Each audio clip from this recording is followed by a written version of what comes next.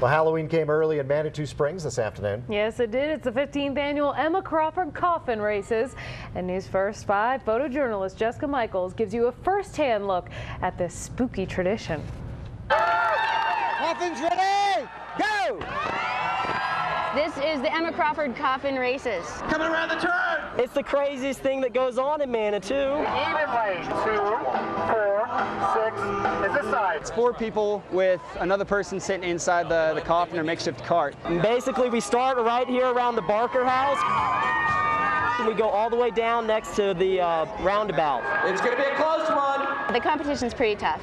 These people train all year round. We don't have a lot of strategy, but we have a secret weapon inside, a big air horn. How can you compete with this? We macho. Coffin races have their history with Emma Crawford, who came here to Manitou Springs in the 1800s. She passed away in 1891. Her coffin was carried up to the top of the mountain.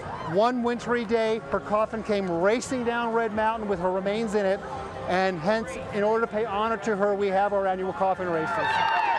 And it looks like it's close. I think it puts Manitou on the map in a big, big way. People, all shapes, makes, and sizes coming out just to enjoy themselves and just participate in something that brings community together. Yeah! When you have beautiful Colorado weather like this, it's just going to be a success.